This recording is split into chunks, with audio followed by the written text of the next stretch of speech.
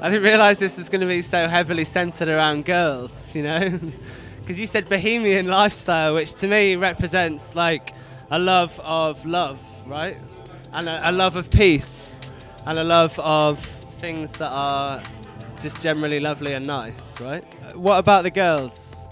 What's the question here? And a lot of girls out there that enjoy the sort of music and enjoy listening to drum and bass and enjoy coming to these nights. So it's good, it's great. I want to say maybe a few months ago, should we say, or a few years ago, but not so much now, I don't think. I have to stay kind of silent on it. Because I have a lovely girlfriend and she means the world to me, so. Yeah, so great, yeah, awesome. Bohemian lifestyle, yeah, great.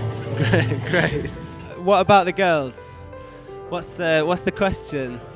Hospitality has meant a lot to me for a lot of years because it's, in my opinion, drum and bass like encapsulated in one movement. For me, I used to love hospitality years ago, and for now, like I get to play at the event, so it's fantastic. The sickness I want to cure is my inability to dance. Isn't something that can be cured, I don't think, unless I learn the tango or the salsa. That would be quite nice. What about the girls? Let's go on a dancing floor and we'll see. Drum and bass is the only genre I can actually dance to because it's really easy. You just sort of move around like you've lost all your bones, and then it's easy, it's straightforward. What about the girls? Meditation, let's say, or I can talk about being free or having freedom or being at peace with yourself, but I can't talk that much about girls. I love girls. All guys love girls, the rest they love guys, which is fine. But generally, I can't really talk about the fact that girls are great. What about the girls?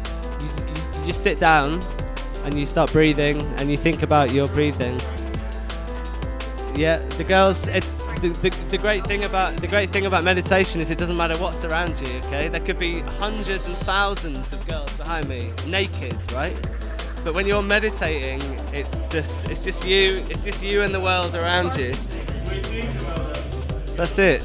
I mean, a lot of guys, when they meditate, probably think about girls naked behind them, but you know, it doesn't matter about that. It's about peace and it's about love, loving yourself and loving the world around you, basically. That's my outlook. Okay.